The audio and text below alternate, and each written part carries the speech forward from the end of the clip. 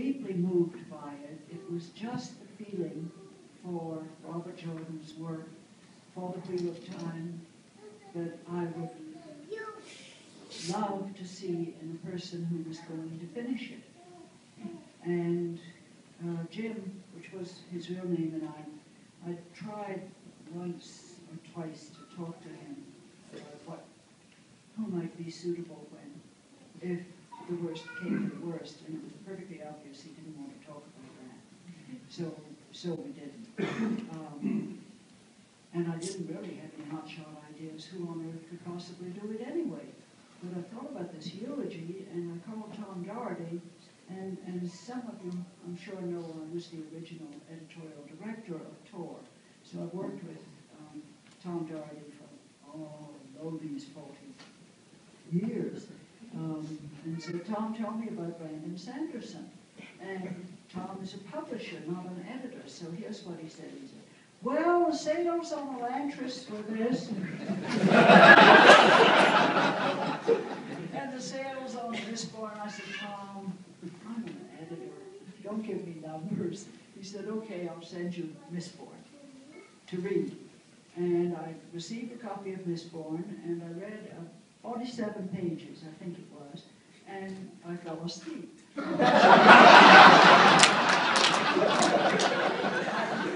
I know that some other editors have the same weird reaction that I do. I can't fall asleep until I know the story is in good hands. If the story is lousy, I have to stay awake until I figured out how to fix it. Or throw it across the room because it's beyond help. But this was good. And when I woke up, the world, the characters, the conflict, even what people ate, it was all clear. And I said, this guy can do it. So I'm talking to Tom and I tell him that, and he says, did you read the whole book this fast? Because he's also worked with me for 40 years. I said, well, no. And he said, this is a very important decision. Don't you think you should read the whole book? And I said, well, if I were hiring him to write a Brandon Sanderson novel, yes, but I'm not. I'm hiring him to write a Robert Jordan novel. And so, and he said, well, okay, if you really think so. And I did take advice from an editor in New York who I trust, and I also spoke to Orbit in London because the Brits had been very successful with Robert Jordan. And I thought, who knows, they may have some secret wizard. But they didn't. And kind of thought about it and brooded and then made the call to Brandon. But not before. I thought Provo, Utah has to be about as big as that. I was wrong.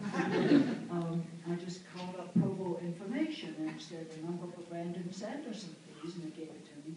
And I called and got a woman, and I said, hello, is this Mrs. Sanderson? And she said, yes, it is.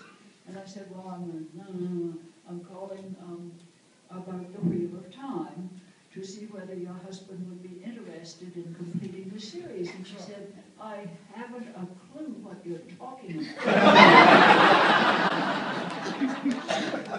It was thus that I began to understand that Provo, Utah includes 2 Brandons. But anyway, I thought to my own stupidity. 2 Brandons. Voicemail. And so I got this voicemail, and I sat there stunned, right? This is the first thing I did in the morning is I checked my voicemail. I used to be much better at that than I am now. And so I checked my voicemail, and then I just stared at the phone. And then I called back the number that Harriet had left, but she wasn't in. She had gone out to get a massage. And so I got her voicemail. And then so I called my editor, who didn't answer. He never answers, though. I love you, Moshe, but he never answers. And so I called my agent. He always answers, but he didn't answer. So I wandered upstairs to my wife, who was doing something in the bedroom, you know, clothes or something. I looked at her and I said, Robert Jordan's widow just called me. And she said, what? What did she want? I said, I don't know. like, well, call the publisher. I'm like, oh yeah. So I called up Tor. I got a hold of Patrick Nielsen-Hayden there. And Patrick, I said, Patrick, Robert Jordan's widow just called me. He's one of the editors there. And Patrick, he says, oh yeah, that's probably what you think it is. I'll have her call you back. I'm like, Patrick, what do I think it is? He wouldn't know. He wouldn't say a word. And so I finally get a hold of Harriet. Well, she calls me back. And, you know, after me sitting and staring at the phone for 30 minutes or whatever. And she says, well, I was wondering if you would be interested in finishing The Wheel of Time. And yeah. We're compiling a short list. Yeah. I didn't tell him how short. Compiling the short list, we want to know if you would be interested, you know, in being on it. And I replied, I say that jokingly. I'm sure if you've heard the story before, but I really couldn't get anything out. To the point that I had to write Harriet an email the next day, which I said, dear Harriet, I promise I'm not an idiot.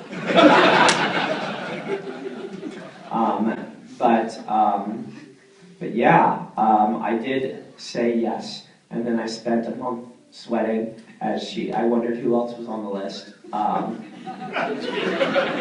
And after a month, Harriet called me back and said, I've made my decision. I would like you to do it. You're interested still. And by then, and I'd written her an email about this too, I had decided I really was interested. Even though I didn't feel anyone could finish the series the right way, I wanted to be the one who was there trying. I wanted to be in my hands if Robert Jordan couldn't do it. It's kind of that, you know, yeah, I didn't know if I could trust anyone else, sort of thing. And so I said yes, and I flew to Charleston. Within just a couple of weeks, we had a contract signed. Jason from Dragonaut was already having me for an interview. Jason's a good friend now. He doesn't deserve to be called, say he hounded me, but he hounded me. That's what he does. That's what he does. He's very good at that, in the nicest way possible. Makes you feel guilty about it. Yeah. And so I, at that point, got the notes. The notes, guys. I hadn't known beforehand, and I apologize, I'm sucking on a lozenge because my voice, if you can't tell, it's been through a lot these last few weeks on tour. I didn't know how much there was. I didn't know what had been done on the book. I had to sign all the contracts first, as was right. And so I went into this knowing only that he had written the ending. That was the only thing I knew. I didn't know if we'd ever find out, you know, who killed Asmodean. I didn't know any of this stuff. I only knew that there was an ending. And so I got handed the notes. And the notes are awesome. But the notes are chaos. Because the notes were built by Robert Jordan for Robert Jordan. A few weeks ago, I tried to combine these all into one document. Some of you may have seen me do that on Twitter, to tweet about this. I put them all into one document let Microsoft, then told Microsoft Word count this all, because it's like 200 different files or something like that. It actually took me like an hour going through and saying, add this one, add this one, add this one. Okay, now count them. And at 32,000 pages, it said I can't count any more pages.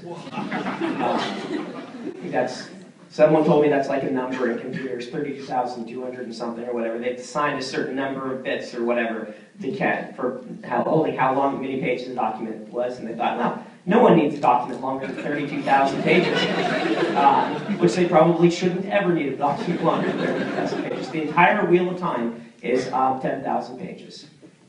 And so it was around 5 million words, and then it said I can't count anymore, and then my computer crashed. So I was handed that with a pat on the back and a hearty good luck. But fortunately, Maria and Alan, Robert Jordan's assistants, had already been working on this, and they knew that those 32,000 pages were nigh unto impenetrable to mere mortals like myself. And they had begun working on gathering out of all of those notes the things that were specific to book 12, as we thought it was at that time, the last book. Because in those notes are a lot of notes for books that are already written. In fact, you'll read them, it'll be like a big glossary of terms for like book 5 or things like this. And then there'll be one for book 6 that includes all the ones from book 5 plus the ones that were added in book 5. And then there'll be one for book 7 that'll have all of that plus some stuff for book 6. And then they'll skip like book 8. And then there'll be like ones for book 2. And it's just, it's all over the place, but it's full, and it repeats itself a ton because he wanted to, he'll have like a file for a person's name, and he'll say, remember this. This is how, here's one from it. This is how Semiraj regards Shadar Haran, right? That's in there 12 times, because it's under like her, it's under Shadar Haran, it's under the Forsaken list, it's under things to remember for book 12, it's under the scene that he was planning where Semiraj is influenced by him. This is cutting in and out. Do we have a better mic, or is something going on here? Are we okay? We're going to fix it, okay. I'll try this one for a little bit. So it's there like 12 times. It's all over the place. And they had begun gathering up the things I specifically needed for book 12, and they had kindly printed this all out in 200 pages for me. 200 pages of information, which was a lot of scenes that he'd worked on before passing away. This included what is now the epilogue to A Memory of Light. You guys are holding it, or it's probably at your feet or something, but you've got the book. You've got what I then looked through. What the bulk of that was a prologue and an ending. There were touchstone scenes in between. A place where Egwene gets a special visitor in Gathering Storm, and they discuss the colors of dresses. A place where Matt visits a specific place we've been waiting for him to visit for a long, long time. Yeah, he did that. There were scenes in there, but most of the bulk of what he'd written was prologue and what became the epilogue. And in there also were just lists, Q&As, tons of Q&As with his assistants during his last months, where they'd said, tell us what happens to this character. Oh, this character, this. Well, you said this. What does that mean? Well, it means I'm either going to do this or something else. What does this mean? This phrase you used. Well, it means this. What is the blank in the blank? The thing that he talked to Wilson about, and he talked about that and things. And this was all given to me, and over the course of the next 5 years, I turned it into the book, which you now hold as 3. But which is still kind of one book to me. And that's been the process. I am really happy that you guys have it now, partially because I can start talking about it. I got to read this ending 5 years ago, and I couldn't talk to anyone about it, except for Team Jordan. I'm also very, very happy that the Wheel of Time was able to touch so many of us, and the opportunity I've had to be part of it. It's really just been amazing. The most common question I get from people is, what does it feel like, or what did it feel like to work on this? And as a writer, being able to, number one, in a lot of ways, like step up to the master and kind of lend my shoulder for, the last crossing, feels like just an incredible honor. I got to be the journeyman writer who stepped into Robert Jordan's office and saw everything right as he'd been working on it, and the effect that's had on me as a writer, helping me, has been incalculable. But at the end of the day, just the chance to be part of something that I've loved for so long is unparalleled. And I use all these words like, incalculable, unparalleled. Words can't express it, guys. It's been amazing. And I'm so honored that I had this chance. And I thank you guys all for coming out to see us. We are going to do a Q&A right now. We're going to take questions for the next, 15 minutes or so. and just hear what it is you guys want to ask. Go ahead and just shout out, you raise your hands and we'll point at you, and you shout out your question. It could be for me or for Harriet.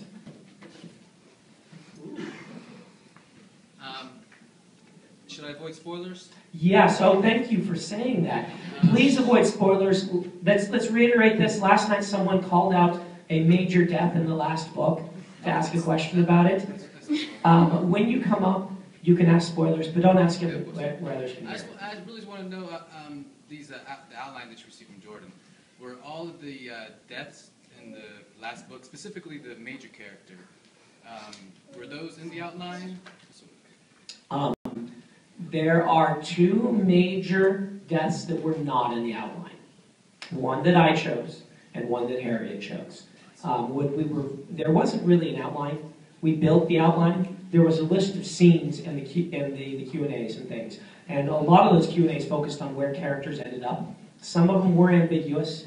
And we made some judgment calls based on what we felt the outline needed. The majority of the deaths were told to us, but not every one of them. Okay, right here.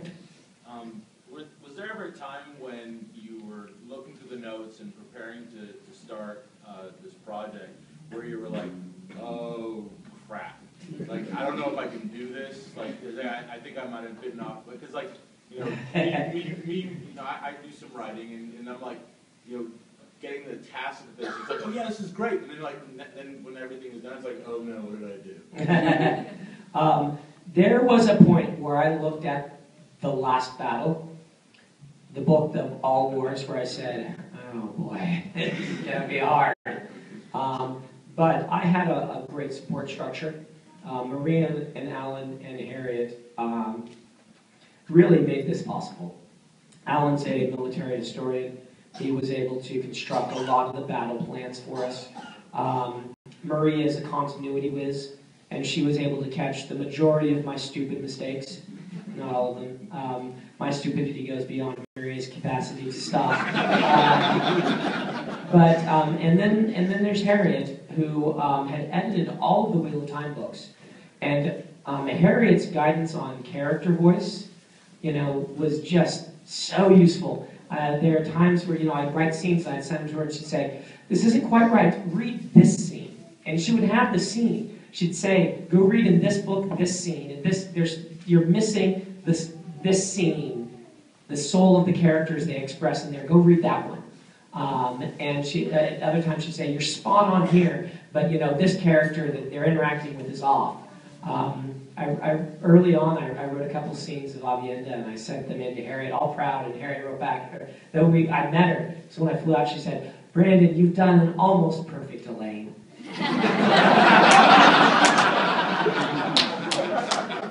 I was confused. I mean, Avi wasn't taking a bath, so. And so there were times where I'm like, whoa, but then I had the backup. And so that helped a lot. Okay, right here. I have a question. Dealing with the heroes that are tied to the horn, is there going to be any future book, you know, explaining how they got tied to the horn, how they became heroes? There might be something in the encyclopedia, which Harriet can tell you about right now. There will be an encyclopedia of the Wheel of Time. My husband and I both signed the contract, and I will tell you the original due date for the encyclopedia was the year 2008. But needless to say, the series had not ended by then. By its nature, we have to do a lot of wrap-up now that the final book is out, although work on this has progressed ever since The Eye of the World. So, in very rough form, it's sort of big. I think maybe 31,000 words at the moment. Pages. Yes, 31,000 pages. It will take us the rest of 2013 to get it ready to send to New York for illustration and production. And I would say 2014 for a pub date. I'll be waiting. But in regards to the other question kind of implied there, Yeah. regarding other fiction in the Wheel of Time world. There will be no other fiction in the Wheel of Time world. The reason for that is that Jim had a horror of what he thought of as sharecropping in his universe, then said to prevent it he would take his hard disks and rent a semi and drive back and forth with all those hard disks to be sure that nobody could use them. I respect that absolutely. I knew he wanted the series finished, and he did leave enough so that he once said he was an Old Testament God, and his fist was in the middle of his characters' lives, but his fist would be in the middle of this book. That's not true for anything else that would happen in the Wheel of Time universe, so no other fiction is going to happen. Or as some fans said at an earlier signing, well, once copyright runs out, I won't be able to do anything about it then. Though, to forestall other questions, the film rights are owned by Universal Pictures, and they are developing a feature film based on Eye of the World.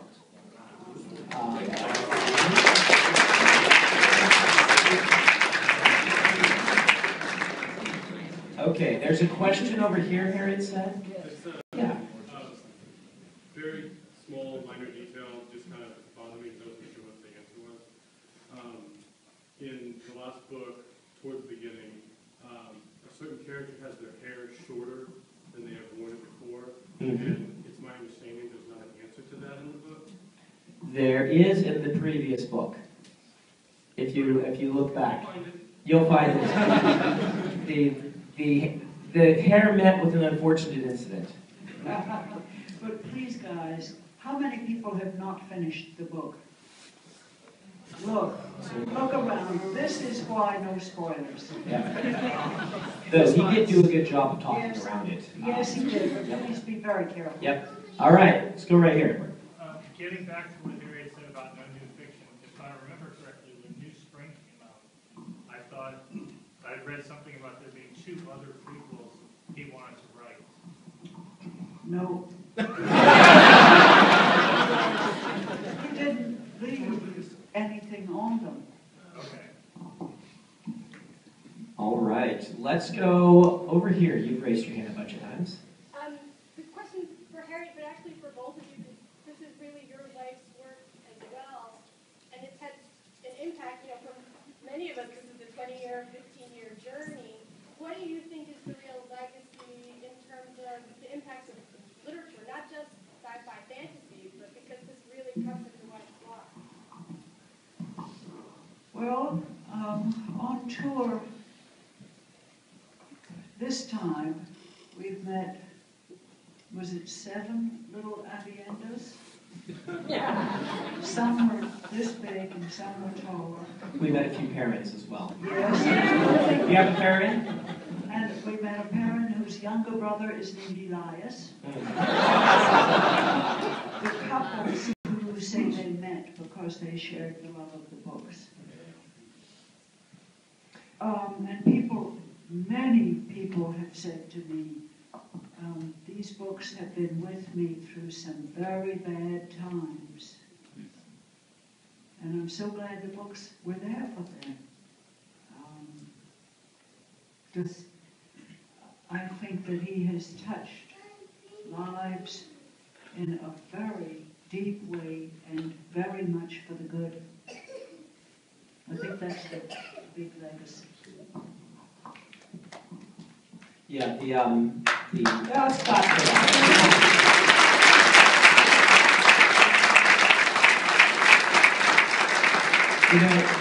At one point somebody said, somebody was cutting the fool, I think, said, so, you, Robert John, you wrote this series, tell me about it in 6 words.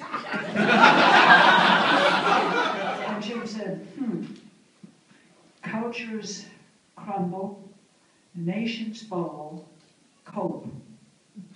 He said, that's only 5 words, but I don't want to be wordy.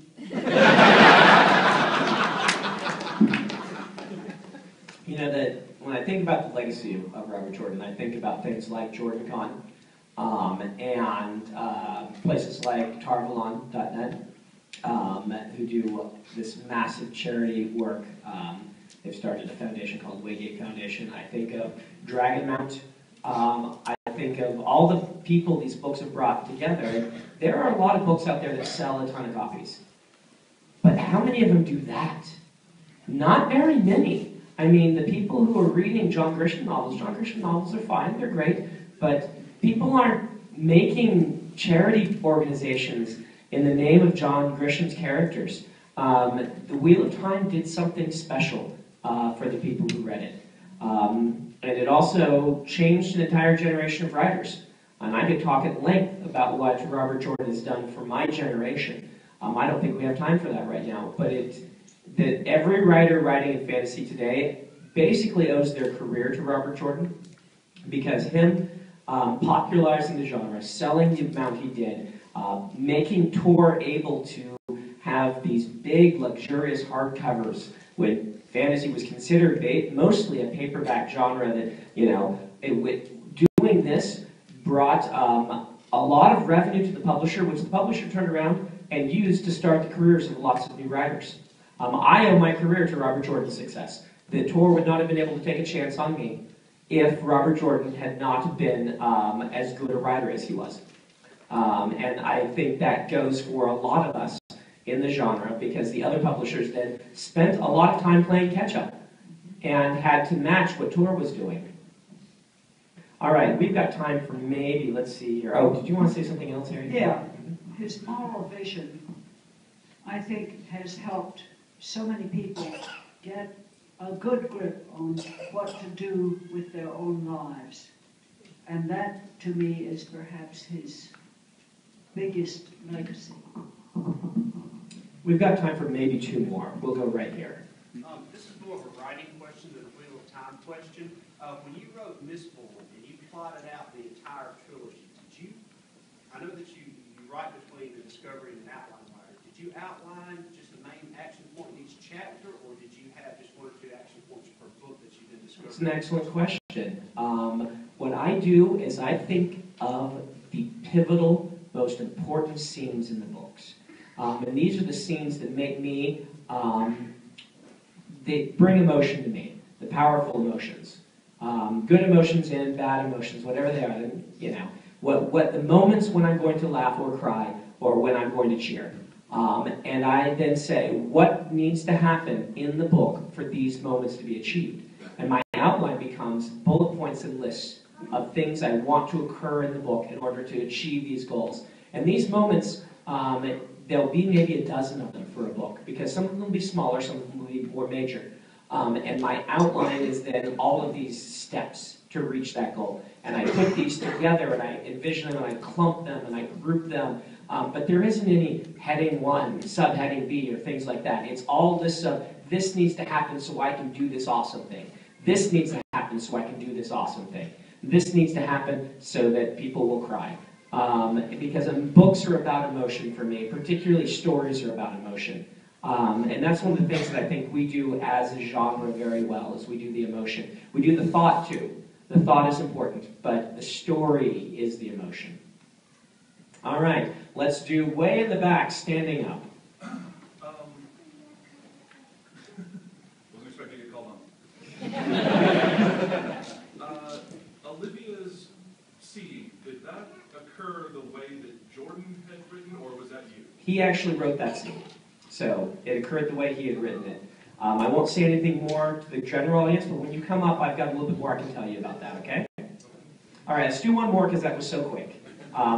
Right here. I think maybe compared to many other people in the room, I'm relatively new, even though I've listened to most of, if not all, the books.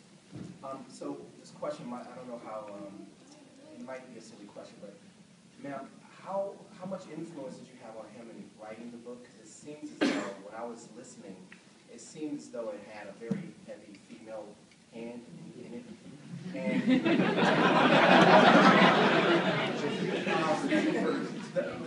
ready. And the second question is, if it's turned into a movie, what rating would you be satisfied with? Like a PG-13, PG? What rating would you be satisfied with? Well, let me take the second one first. I haven't given the rating of the movie a minute's thought. It's very difficult to say what will happen with a movie ahead of time. It just is. It may not ever be made. Right now, it's in the process leading to its being made. A heavy female hand. I would say I have a light finger. Gee, Brandon, you better. You don't have to push very hard with the scalpel for something to bleed here.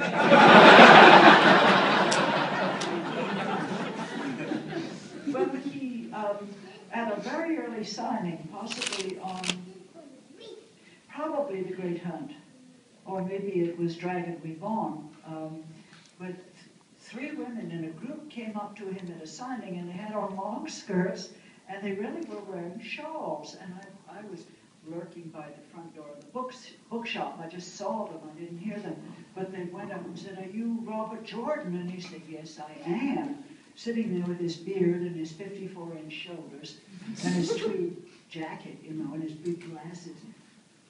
They said, "Huh, well, this settles the bet." And he said, "And what bet was that?" They said, "We were sure that Robert Jordan was the pen name of a woman.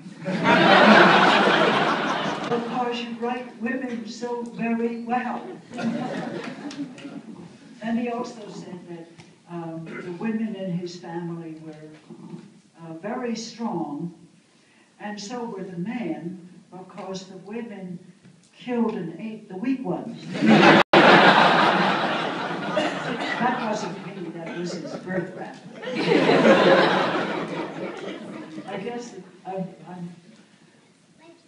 I guess that's the best I can do to answer. I understand. That answers some questions. Harriet, before we end, would it be all right if I asked you to do that short reading again? Sure. I need a book. We need a copy of the book. Ooh, first right here. While Harriet's finding this, I thought, before I did this story, I thought if I were in the audience,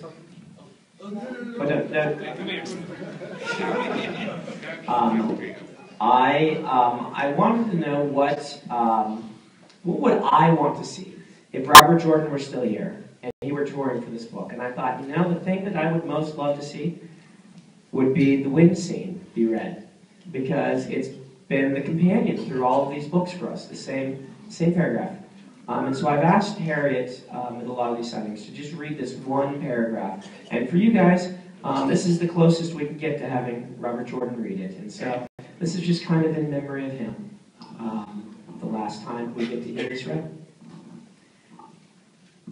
The wheel of time turns, and ages come and pass, leaving memories that become legend.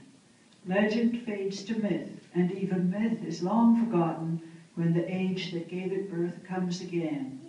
In one age, called the third age by some, an age yet to come, an age long past, a wind rose in the mountains of mist. The wind was not the beginning. There are neither beginnings nor endings to the turning of the wheel of time, but it was a beginning.